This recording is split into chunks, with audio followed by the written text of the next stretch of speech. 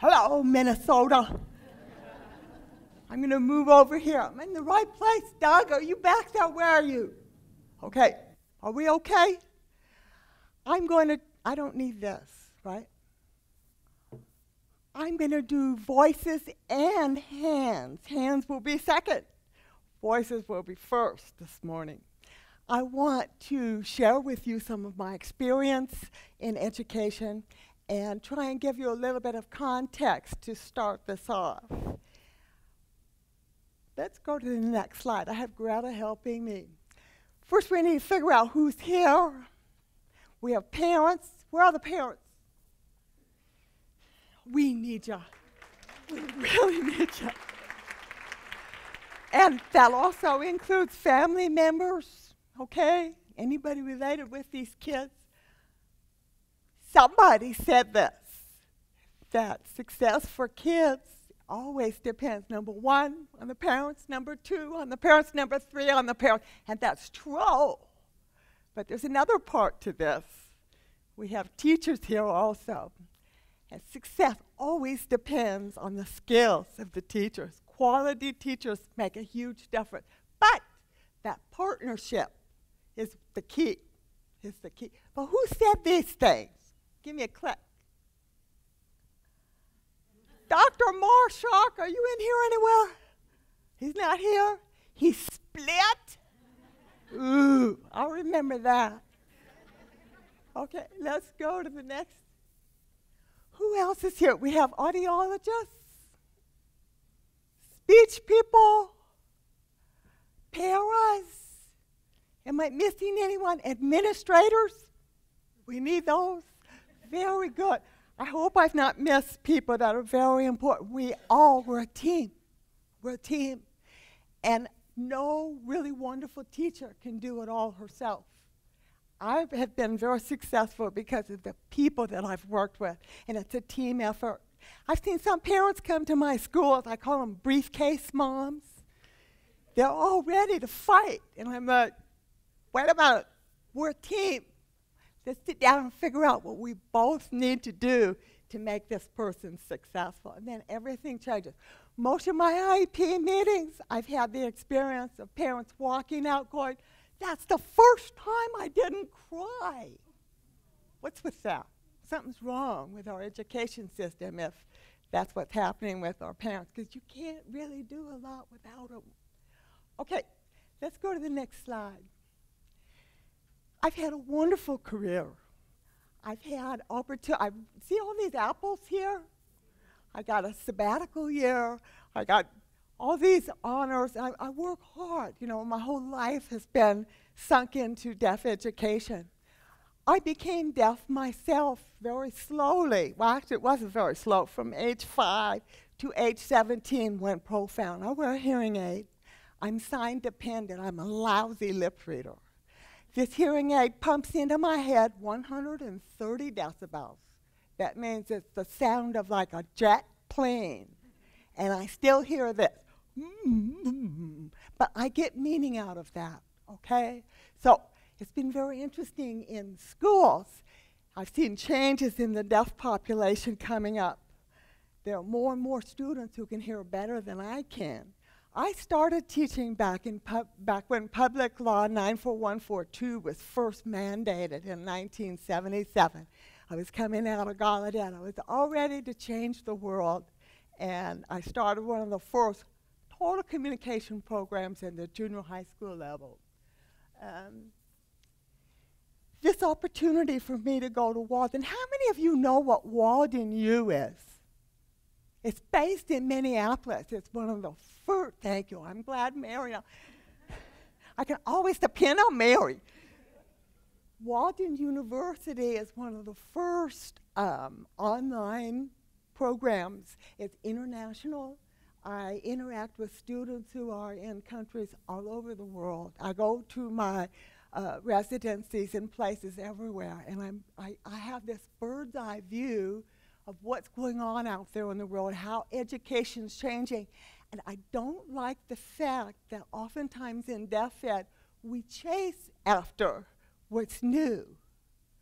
Let's make it. We can. So I had to study it first, and that's what I'm going to share with you today. Does that make any sense? Kind of? Okay. I had somebody come back after she was like over 40 years old. Give me a click, Greta. She said, well, I graduated from, very bright. She graduated from high school in '85, something like that. She came back, she said, well, I had children, I got married, now I'm divorced, and I want to go to work. And she said, do you think I can get a key punch job? And I thought, wow, I must have failed her in some way. That bothered me. Who has a key punch job? They aren't anymore. We have to teach our kids to be flexible, be adaptable, and be on top of things, or the world's going to just blow right past them. So that's a lot of what this is about. Let's go again. I want you to reflect a little bit on what your education was like. I have kids come in my classroom. By the way, I just retired last May from the classroom, from a center-based high school. And at my retirement, I saw all these apples, and I kept thinking, you know, that's all positive, but inside I still have this feeling like I missed something. So that's why my work with Walden, I'm trying to figure out how to fill in those holes, how to get up out of, I've been in the trees all this time, teaching, working, and now I have an opportunity to get up above it and try and figure out the bigger picture. That's what I will share with you today. Now, I've had students come into my classroom. I teach social studies in English and, you know, coordinate a center-based program. And kids, oftentimes they come in, they're just glazed over. They're like, what do I have to do to get a C? They're not interested. Really, they're not interested in learning. They're just there because they have to be there. And oh, I love learning so much. I'm a learning junkie. You can see from all these things I've been saying. I love learning, and I love to share that with students. But when they come into my history classroom and say, I hate history, how many of you did not enjoy your history classes? Why? Because they give you, you have to memorize all these dates and names. How's that going to help you? It doesn't help you. It doesn't. So there's another better way to teach, and I'm going to share that with you, and I'm going to help you understand why our kids need this newer form, student-centered form of instruction. The old, where the teacher stood in the front of the room and preached to you, and you have to sit there in these neat rows, those days are over. They're over. And we need to make sure that our deaf, hard of hearing kids know how to work with people in teams, do project-based learning, because that's the real world today. Let's go again. Renaissance. My sign is this. I have to show you my sign for Renaissance. Renaissance. I love that. I made it up. I'm not supposed to do that. Why I celebrate Renaissance? Well, it's rebirth. Do you remember back at, well, you probably weren't there, but you probably remember from your boring history class that in the Middle Ages, people stayed in their castles. There were feudalism. It was dangerous to go outside. People were getting raped and murdered and robbed, and people were dirty. They didn't take baths, and they had rats and fleas, and they had all these different problems. Well, then when that's the world history in a nutshell, right there. All right, good. Okay. Maybe you won't come to my history class. Okay. So anyway, when the Renaissance hit, there was a climate change. It was warmer, and they figured out ways to be safe out on the roads. And people started studying the human body. People started getting interested in art and how light works. And we had people who were scientists who were figuring out, oh, the Earth might not be the center of the universe after all. And they were doing all this wonderful rebirth of learning. Well, you know what? We're in the middle of another Renaissance right now. Let's get on the ride with our kids. Let's go next. When I got that award as Teacher of the Year, somebody said, you've been nominated for this award, and you need to fill out this stuff. And there were all these pages. I thought, you've got to be kidding. You didn't even tell me who nominated me. I want to spend my whole summer writing all that stuff. And then I saw some of the questions and went, wow. I got so interested in, wow, this is going to help me understand what I've been doing all these years in the classroom. So I got excited, and I did it. But one of the things that happened was that there was this guy named Carl who was a teacher up the street, Carl Fish. And his principal asked him to make a kickoff presentation for the faculty at the beginning of the year. He was an IT guy into computers. So Carl did this short video that just caught the world like fire. He made it in 2008. And by 2010, I believe, it had been around the world umpteen million times. He became a sensation overnight because it helped people realize, Americans tend to have their heads stuck in the sand because we've been so number one for so long, for so many years. But do you know that the British Empire was number one for a long time? And you can lose that position in world power, It's important that you realize that we've got to stay on top of it. We have to keep seeing what's going on globally. But Carl helped me understand some things about how the internet has impacted the world as we know it and how we learn. Hit it, Greta. Oh, there's Carl.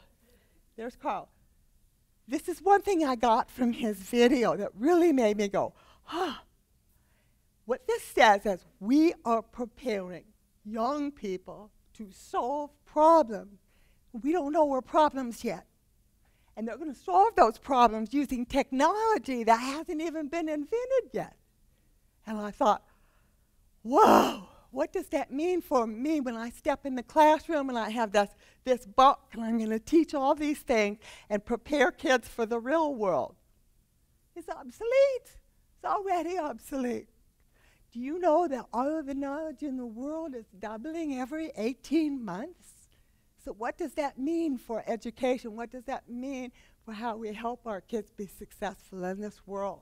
Now, how many of you have seen this video that Carl made? It's called Did You Know? Okay, and did you see it in 2012? Because he did a remake. Would you guys be willing, so we'll all be on the same page, or at least you'll understand where I'm coming from, and I can hopefully make sense. You're up for it. Thank you. I like this. She said yes. This is a sign for a yes. I appreciate that. Here comes Carl Fish's movie, Did You Know? About 4 minutes.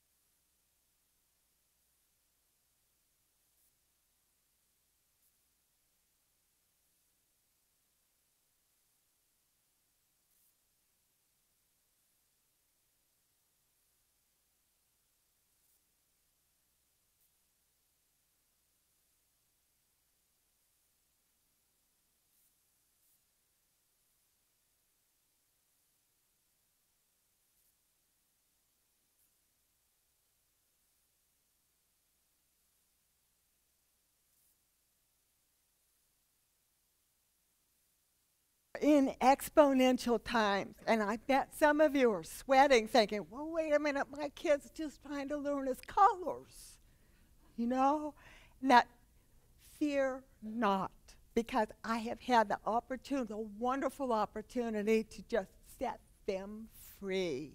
You can let them learn.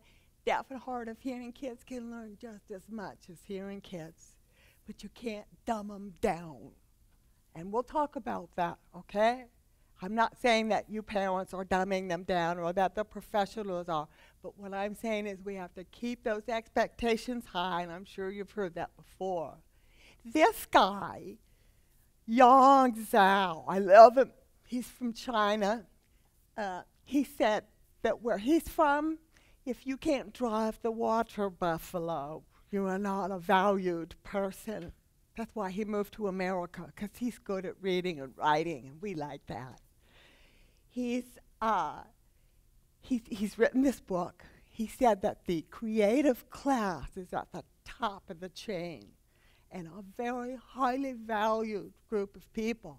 Now, you just saw that China, India, they have more AP level, high, what do they say? You know, the brightest and the smartest, they have more of those than we have kids all together here. So that means that our kids are growing up and they're competing with these many people on the other side of the earth. So they have to become very skilled at dealing with other cultures, at using technology as a learning tool and interacting with people, and I'll show you how we can do that. Our kids are great at it. They really are. They have this natural knack just to engage with it.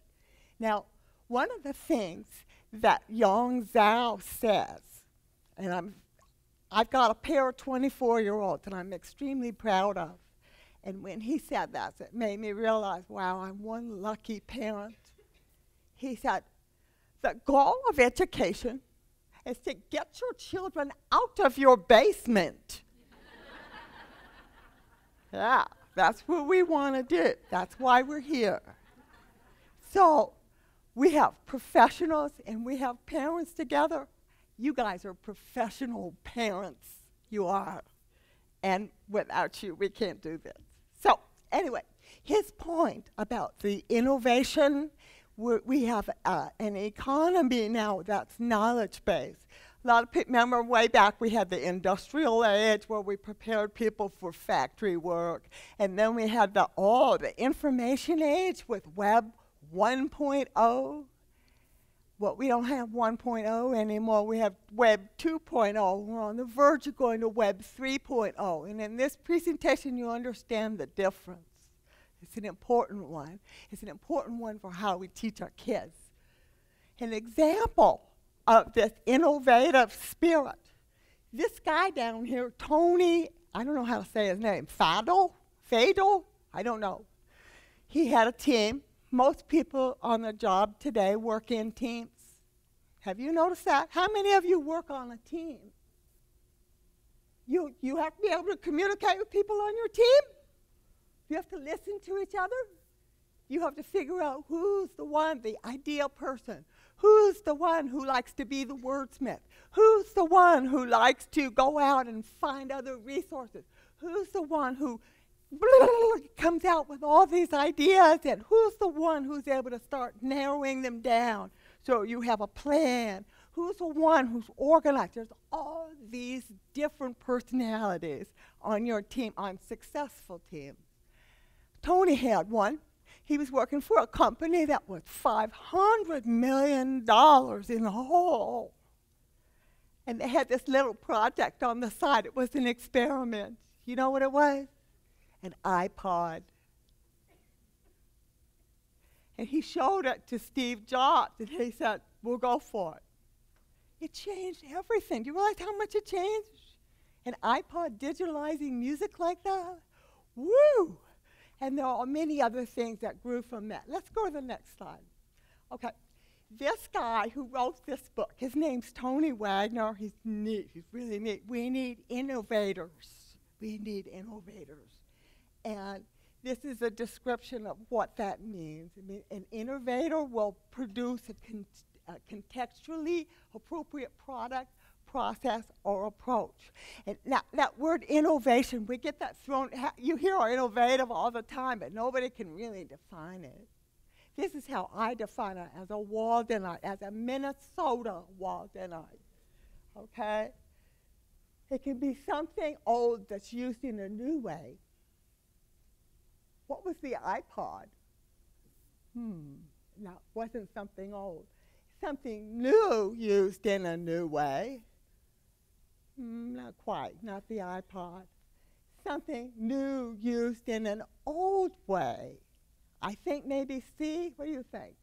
Yes? No? Okay. I'm going to give you an example of the first chalkboard. There was this guy, and he was what was he? He was an assistant professor of math, and he was teaching algebra in the 1800s. He was in Minnesota, or in Maine, one of those M states, Maine, at I can't say the word, B-O-W-I-N, Bowdoin College. And he realized one day that it was really hard to talk algebra if the students couldn't see it. It was just really hard. You know, they huddled around a fire thing and to stay warm while they were learning. So he thought, I'm going to go to the quarry, and I'm going to bring a slate. And he hauled it by horse to that, what do you call that fire thing? A potbelly stove. The fire thing. Yeah, and so, no, the fire thing. So he set up a slate, a stone, and he was writing algebra on it. And students who had already graduated, who already passed the class, came back because math became visual. Isn't that cool? So, all right, this is an A, and this is a B, and this is a C. So what do you think the first chalkboard was? A? Oh, well, shy. You don't want to be wrong, right? Okay. Well, I'm not sure I know either, but I'm going to say that the first chalkboard was something that's old because it's a stone. Yeah, I agree with you. You were really on it. Yeah. Oh, I'm glad you're here. Maybe we could switch places. Oh, well, she's good. She's good. You got to make that one. So it's something that's old used in a new way. And it doesn't hurt our kids to be. Can everybody hear me okay? The sound's all right? Okay, good. So these are the kinds of things, I play games with things like this at school to force my students to be doing that critical thing. You were doing critical thinking. You were analyzing, you were synthesizing, you were trying to figure it out, right? I feel like I'm on a TED Talk or something with, I have very big ears, and so this is making my Dumbo ears go like that. Right? Okay, so let's go to the next one.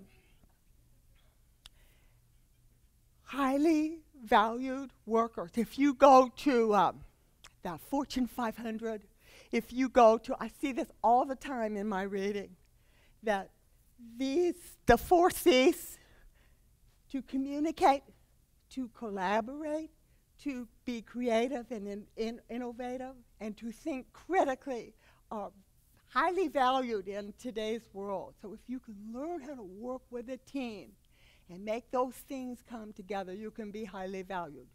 Let's go to the next one. In my classroom, I had the cube, the 4 C's cube. Kids would analyze their own. When did I do something that was especially good? I want a picture of it. I want it on the cube hanging from the ceiling. When we have class, when somebody comes up with an idea or something, we go, which of the 4 C's is that? You keep it right at the front. And you can do that with little ones, too. You can. Let's go on. I teach my students what teamwork is, what it means. And this is not the appropriate place for me to go through. This is more workshop stuff. But I teach my students how to play different roles on teams. You can be the facilitator, you can be a collaborator, you can be the recorder. There's an art to all of that. I teach them the 5 Ps. Now, People say, oh, but deaf kids need communication skills. That's what that is. Teach them how to listen. Teach them how to add on to what somebody said. 5 P's of what? Pausing, probing, paraphrasing, putting ideas on the table, and paying attention. Paying attention to body language, reading of somebody's, then you need to change what you're doing. But active listening skills in group work. Now, it's not always easy in deaf ed because of the structures we have right now. But I'm telling you, when I had groups of deaf and hard of hearing kids, I had some with multiple disabilities. I had some that were AP level. You teach them to love each other and to get this stuff down and to do it well. And they soar. They absolutely soar. A group of students learned how to manage the different personalities around a table, and they made a little movie for you to see. I taught them, some of the things that people might say that are negative personalities in a group meeting, and they need to listen to the words, read the words that they say, analyze the words. See, this is communication, isn't it? It's real communication. It's meaningful communication. It's not, today we're going to learn the word photosynthesis. It's different. It's meaningful for them, and that's how our kids deserve to learn just as much as the hearing ones. So, you want to see the little movie? Let's go.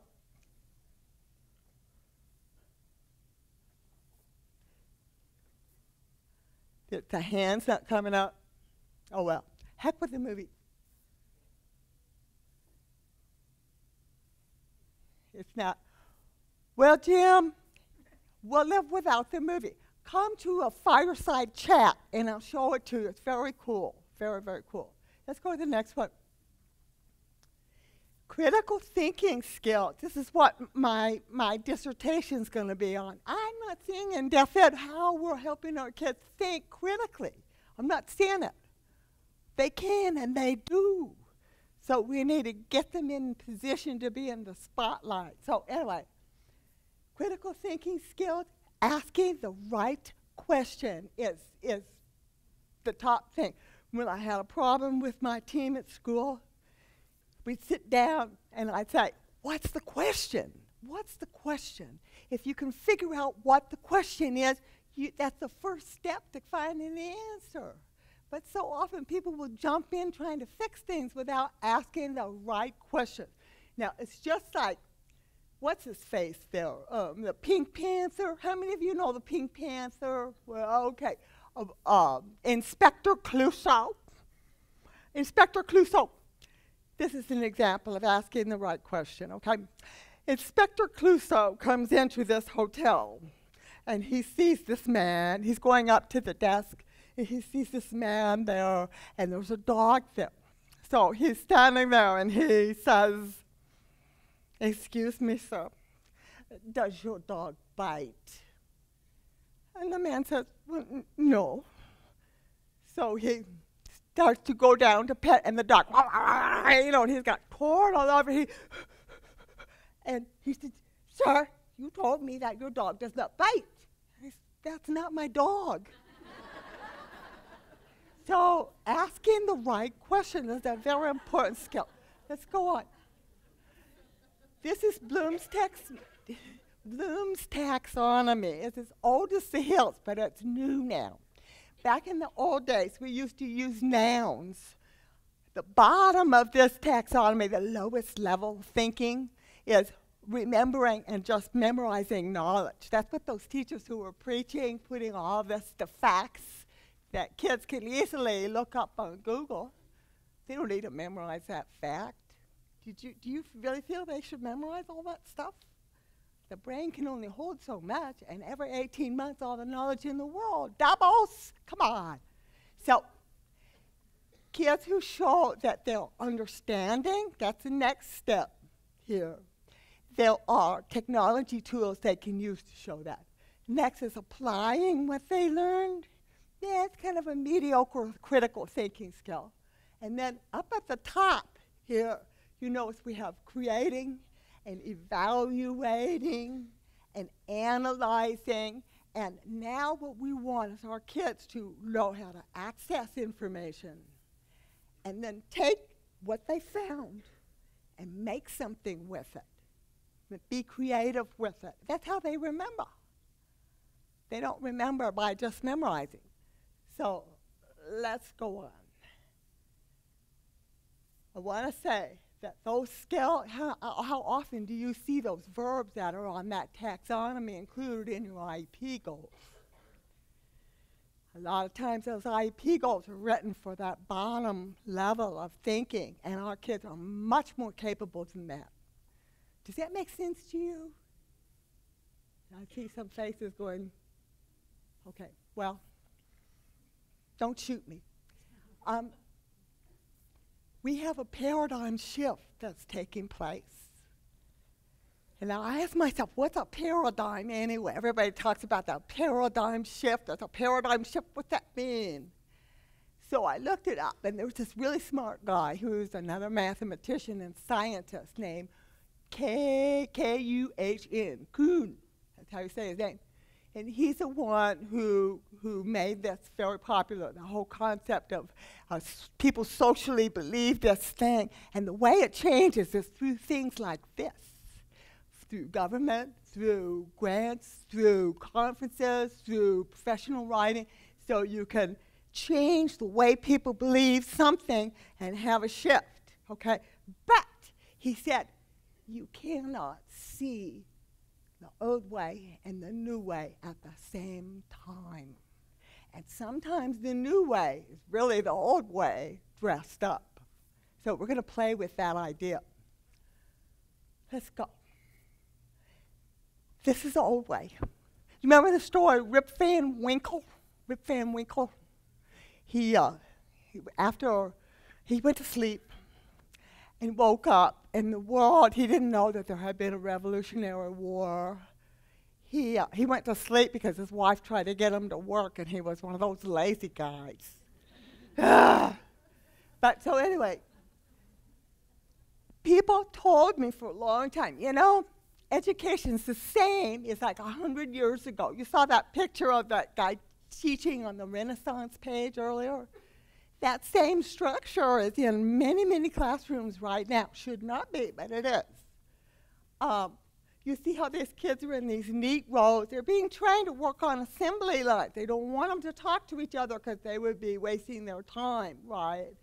That's called the teacher-centered transmission. I take knowledge and I transmit it to you and you become very smart. Okay, this is what I grew up with. And a lot of teachers teach the way they were taught. So if you see this kind of thing going on, you need to say, you know, I think that we can do something that's more socially constructed for these kids. Now, compare this scenario with the next slide. Is this what we're seeing in classrooms now? You see this now? Wow, this is social constructivism. Kids are involved in projects and doing that 4C stuff. Really good. It's shifting to student-centered learning. And connectivism is like social constructivism, where they construct stuff only for a digital age. So connectivism has to do with technology. But so we have this going on. Let's go to the next. Do you remember I talked a little bit about the paradigm shift? This way, what do you see this way? Yeah, there's a duck. But what do you see that way? You see a rabbit.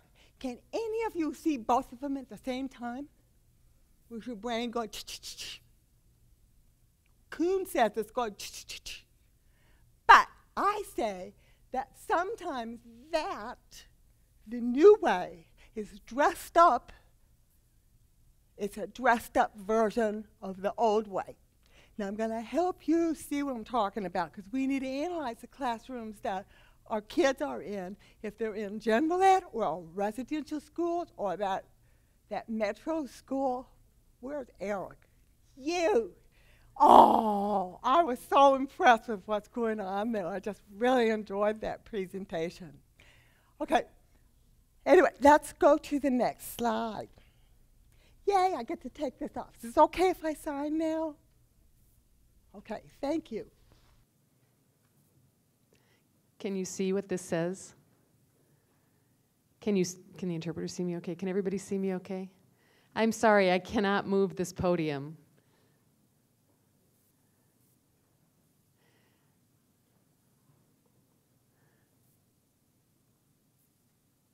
I appreciate you moving so you can see. So, classrooms.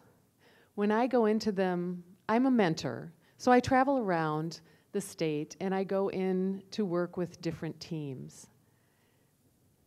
And I observe what's happening there. What I'm seeing is a lot of ducks dressed up like rabbits. Now stay with me.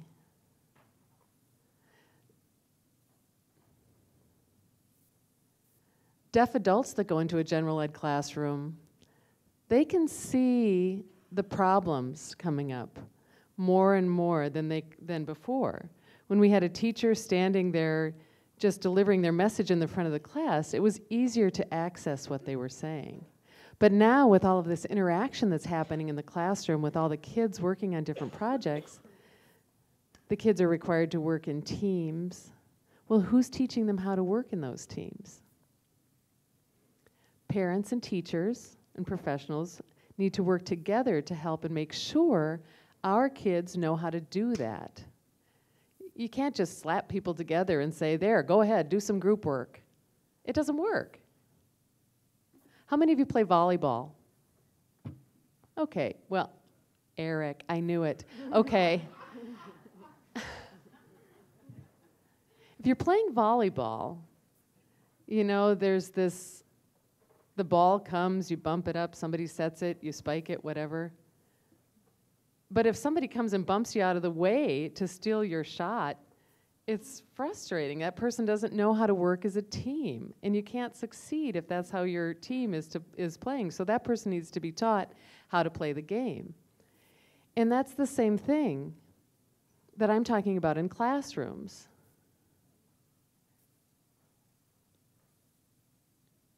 I just saw Bobby Beth Scoggins, and she's now working in Texas.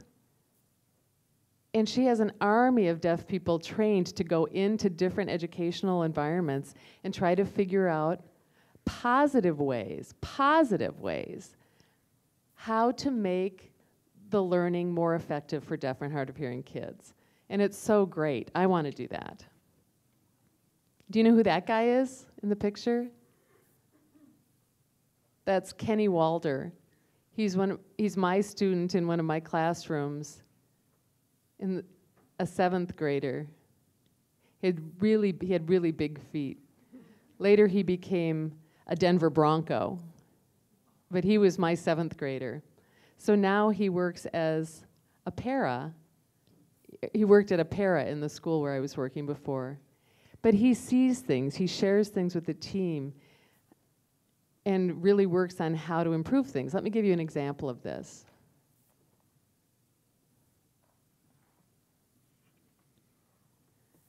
Come into Mrs. X's classroom. And oh boy, I'm running out of time, aren't I? Okay. So there's a boy, Jack, in that class, and he's sitting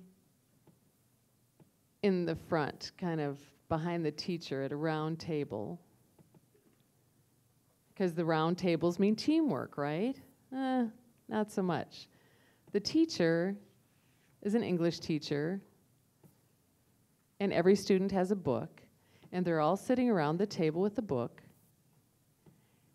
And Jack is like this, you know, head on his hand, not having good behavior. Acting like his head weighs 200 pounds.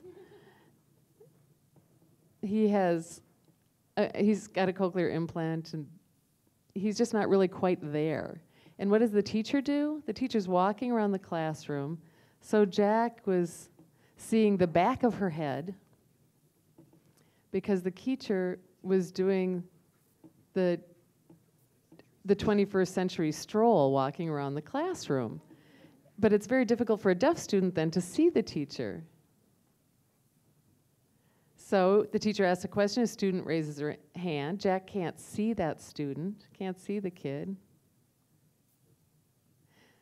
to stand and say their idea. So he doesn't even, the kid stands up to say their idea and Jack doesn't even know the question, but he's just sitting there, head on his hand.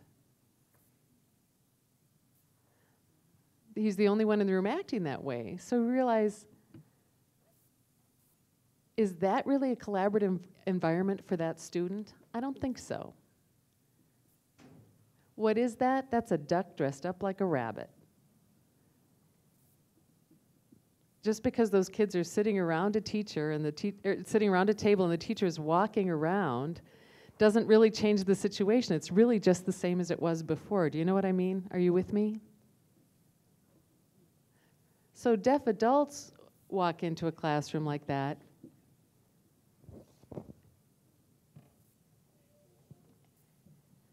So the director and the team are talking about what's the problem with this boy's experience. And I walked in and I said, why do you let Jack just sit there with his head in his hand like that and act like that? Number one. And number two, this is really not a collaborative environment. Jack is not enabled to participate in that environment. And they're saying, really? But he has a cochlear implant. He can hear, can't he? He can understand what's going on. And I explained this to them, and then they made some changes. But if a deaf person had not come into the classroom and let the team know what it was they were observing, I don't think people would have understood what was happening there. But if I looked at that environment, and if I were a student, I couldn't have done it. And my point is that it's important to get,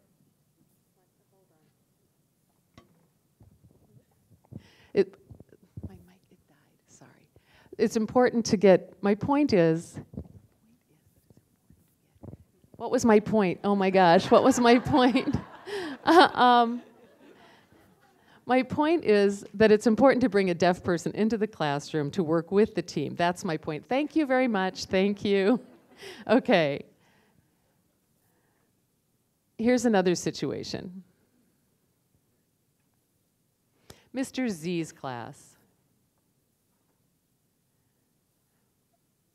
Now, Mr. Z, he thought he was a student-centered teacher, very clever. He picked a videotape with captioning that was kind of so-so. I couldn't understand the captions. They were awful.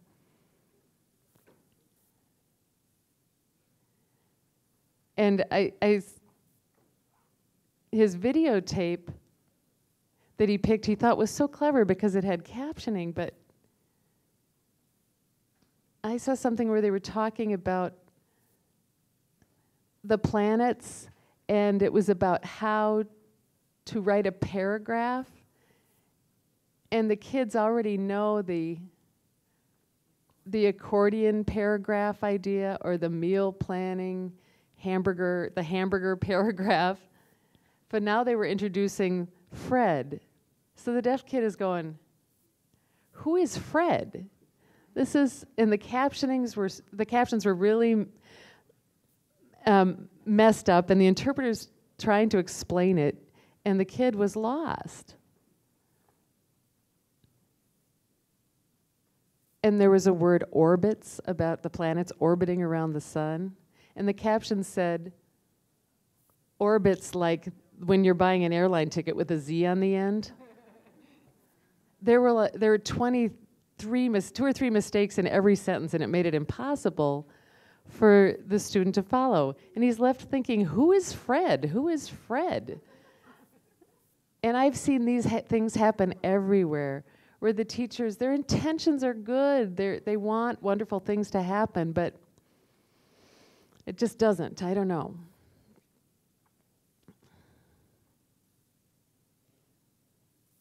So let's talk about technology a bit. I've been reading a lot of research about this. And most of the articles are about this, using technology in deaf education to access the sound, access auditorially. And yes, it is important. However, technology is a learning tool. I put 2 L's on that, only 1 L. 2 O's, 1 L. It's a learning tool. Anyway, I'm emphasizing that. So deaf kids are good with technology. They pick it up very quickly. How many parents help their kids with what terms they're using for research? You know, they give some support, some tools to find the information they need, right? Web 2.0. First we had Web 1.0, and that was just information passing back and forth. You go in, you get information, right? And then you post, you could do emails, but now Web 2.0 means that there's actual social constructs with it. Eric, I'm gonna pick on you, Eric. Google Docs, if you missed his presentation, oh, you should have gone, or go to his school and see what is happening with those kids. They're writing blogs, they're helping each other write articles, and the teachers jump in, and the parents could jump in and see what's going on too. But they're building, the social part is built in. It's not just sending things back and forth, it's actually building social constructs with the web. Does that make sense? I'm lucky I'm signing now because I can't say that word. Web 2.0 is so pervasive, it is ubiquitous. It is everywhere, everywhere. There are 3 kinds of learning, and that I want you all to be aware of the difference. Over here, there's formal education, and I mean formal education where you have a teacher standing in the front who's certified to give credits, right? But learning now happens everywhere, everywhere. And parents support the teachers and encourage the teachers. And that happens all the time. That kind of education happens all the time. The other day, I took a break from my computer and I walked out and I saw the news on TV.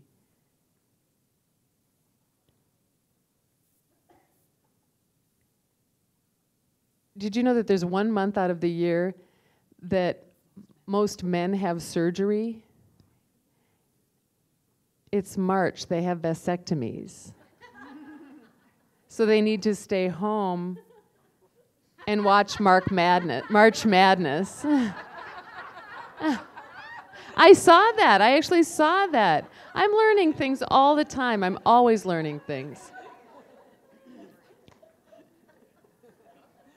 But that kind of learning was informal. I didn't have a teacher. I wasn't getting credit, but I learned something.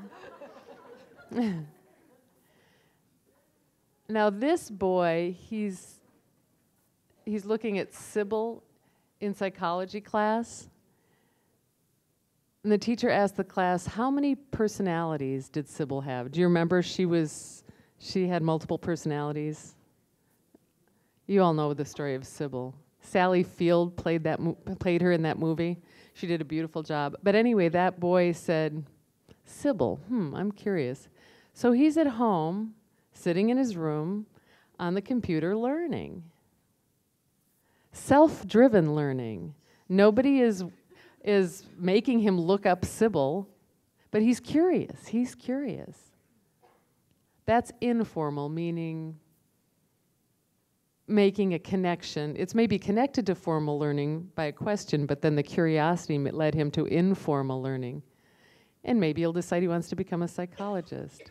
Informal learning is another one. Or non-formal learning is another one. You're standing in line at the store, waiting in line at the store, just kind of standing there, thinking, oh, I think I'd like to have a party. I need some decorations for my party. So looking at origami. Oh, look at that. You could do origami to make decorations. So she's learning about origami. And it's right there, these little tiny computers, they have the world in their hands.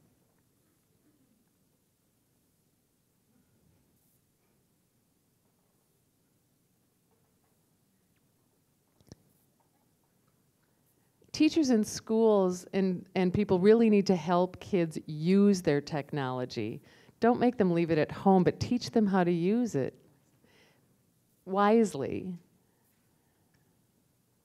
Because just to not allow them to use their technology at school doesn't make sense. If you let them use it, then they're up all night using it. So let them use it in school and have it be of value to their education. I like this. You have to read my joke, read my joke. Okay, anyway, on to the next one. A brain break. This is a brain break. Teachers need to do this every day too. I noticed something interesting. Do you know what the Americas look like if you turn them on their side? Let's see. Wow, what do you see? A duck, right away. Wow, you got it right away. A duck. It'll never look the same for you again. Anyway, okay.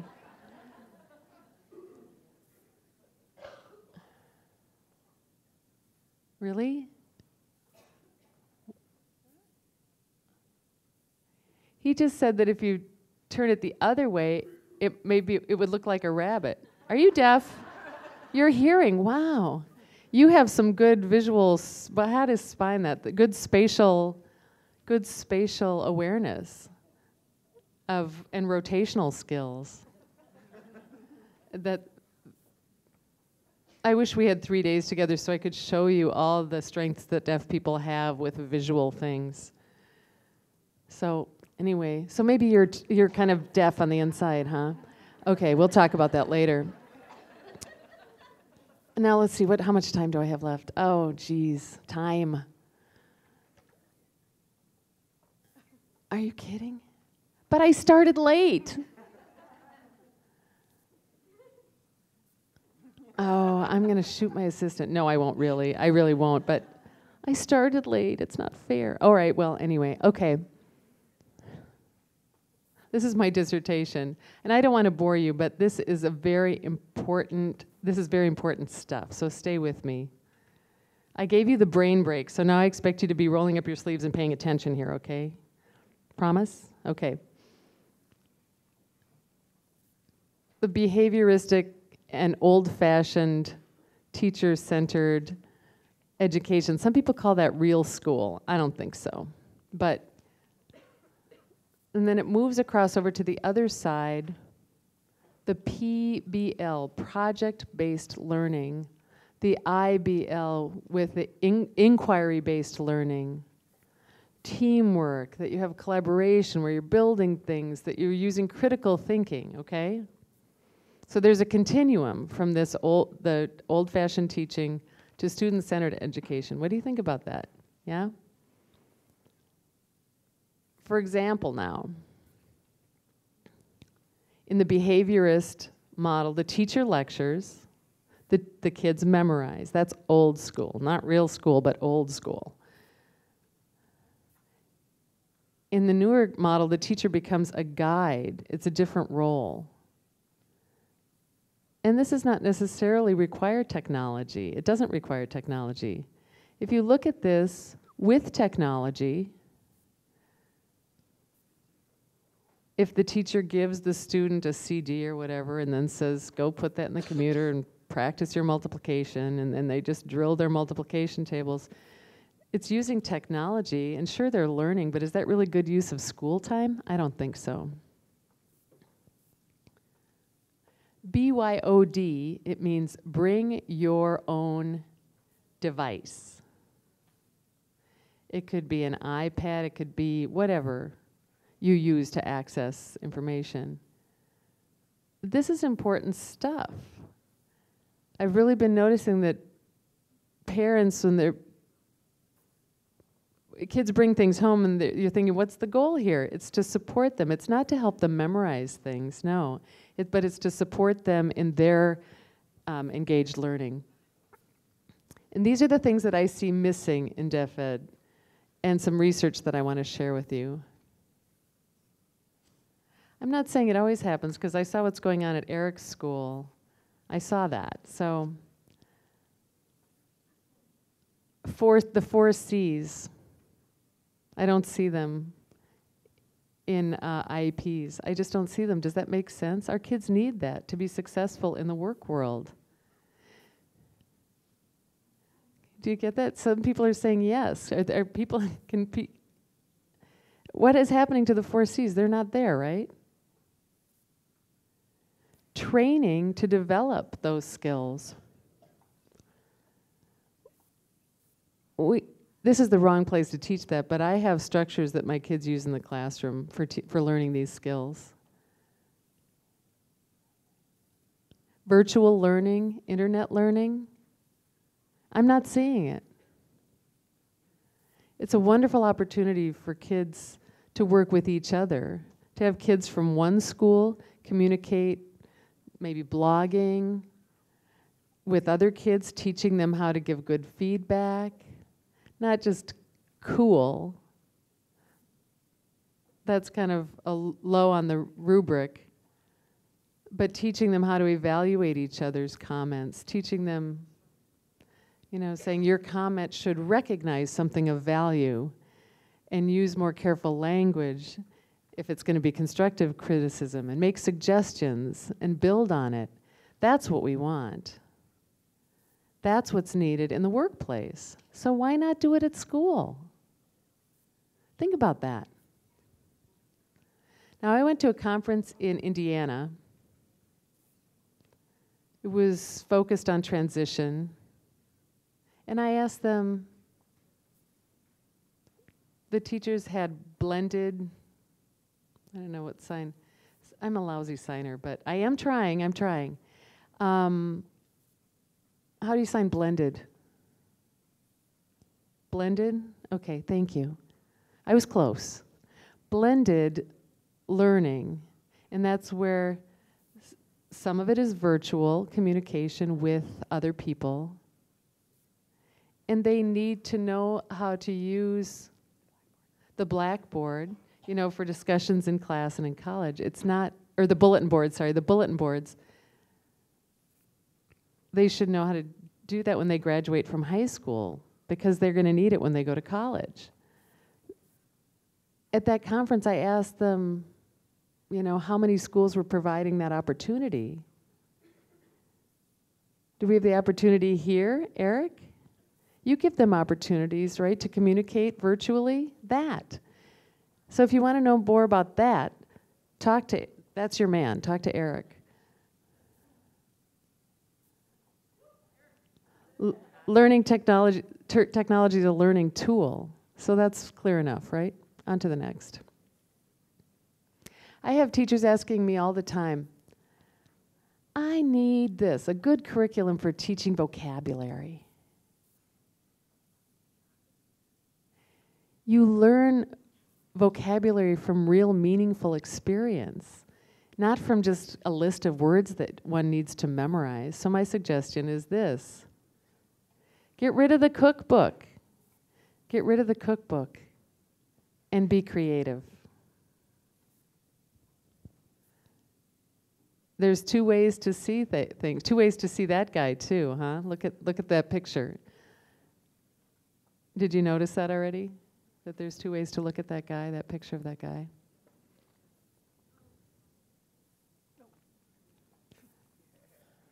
Mm-hmm.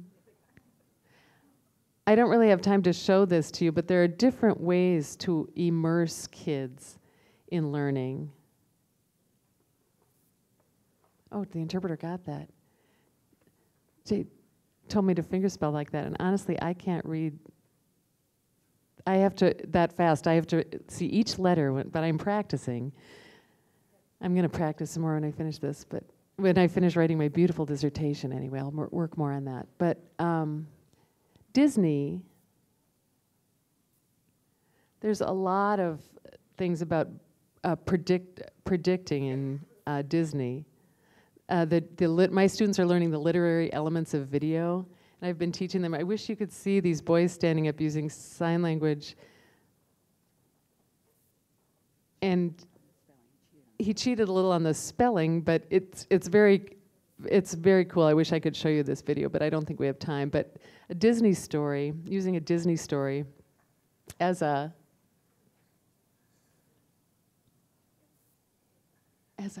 antagonist, to learn about the antagonist.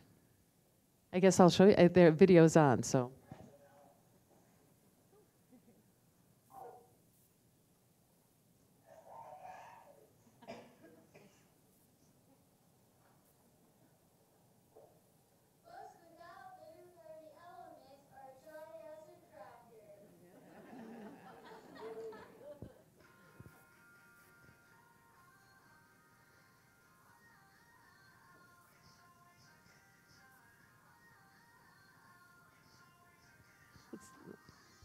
Let's go to the next one.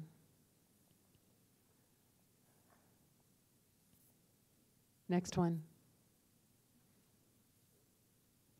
There's 2 videos. Oh, well, whatever. It's okay. You get the idea that the kids are providing.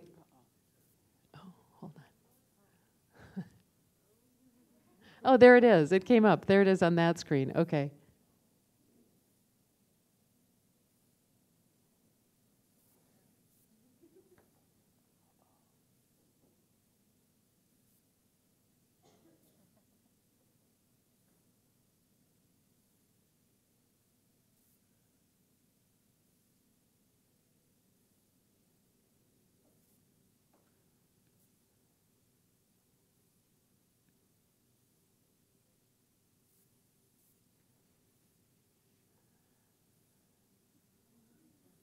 Anyway, that's enough. I think that gives them the idea.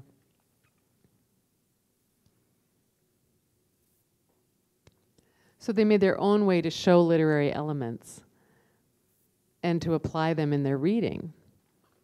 Let's talk about reading for a minute. Okay, hold it. Hold it. Should a teacher of the deaf, should they really be working on vocabulary without reading the book, or without?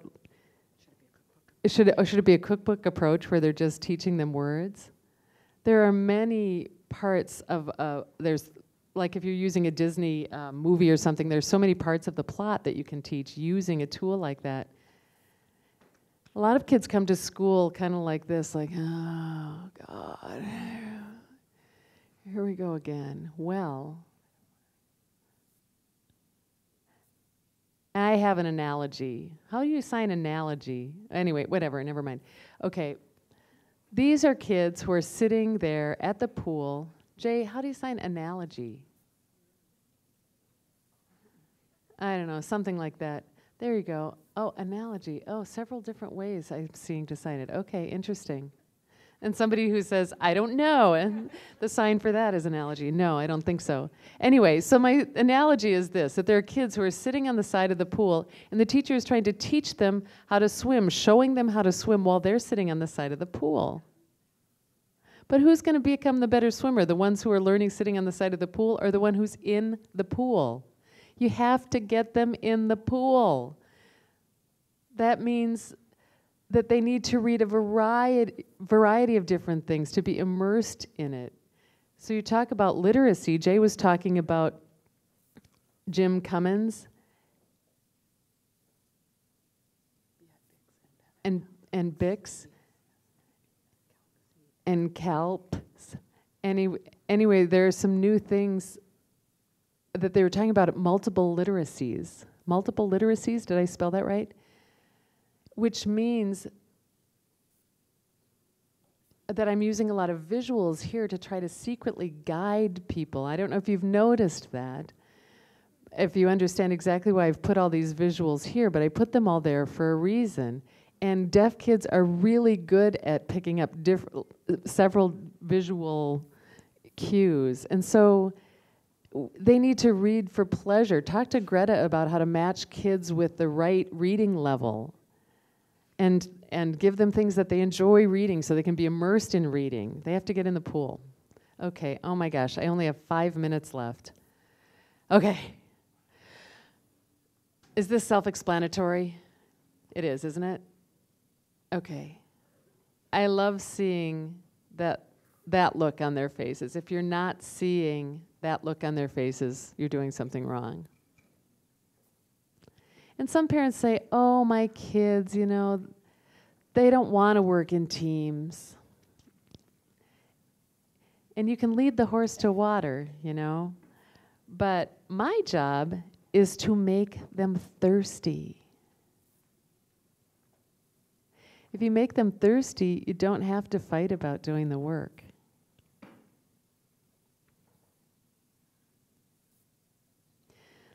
This is quickly about behavior issues, that kids need these 3 things to be capable, connected, and contributing. And they will behave. I ask myself, what am I doing wrong when the kids are misbehaving?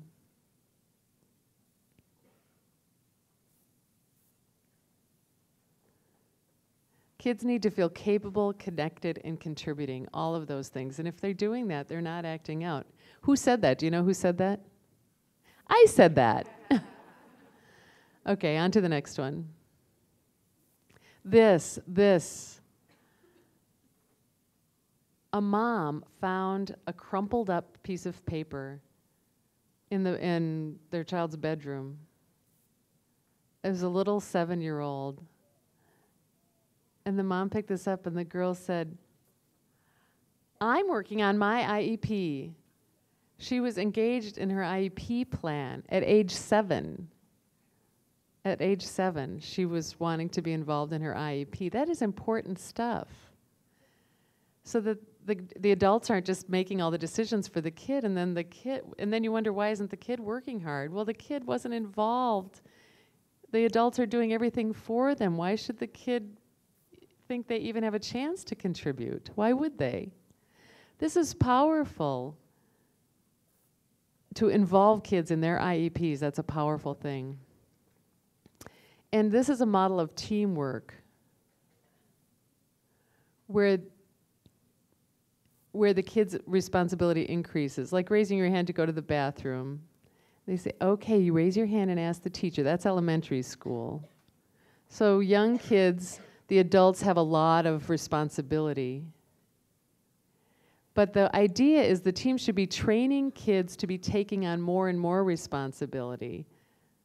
And that is a team effort. It's a very important thing. And on to the next. So by the time they're in high school, they're taking on more and more responsibility and ready for college. And mindset, I don't really have time to talk about this, but mindset, I hope that you can see what that means. Learn as much as possible about mindset and how important that is.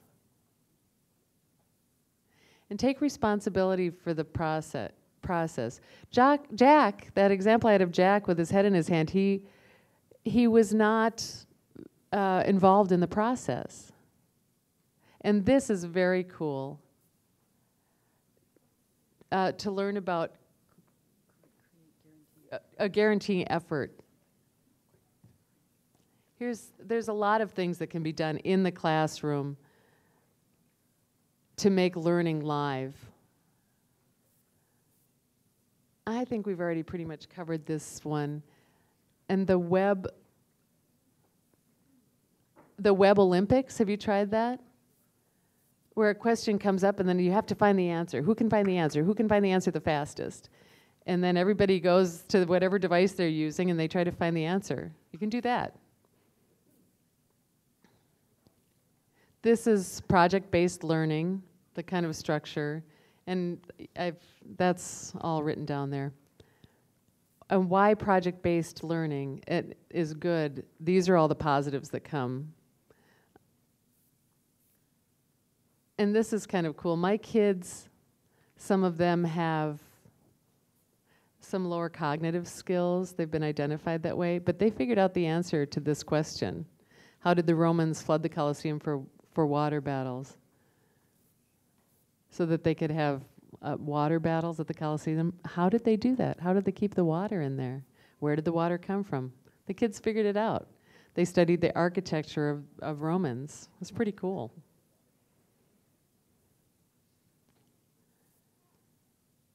Use questions that make them thirsty, like these.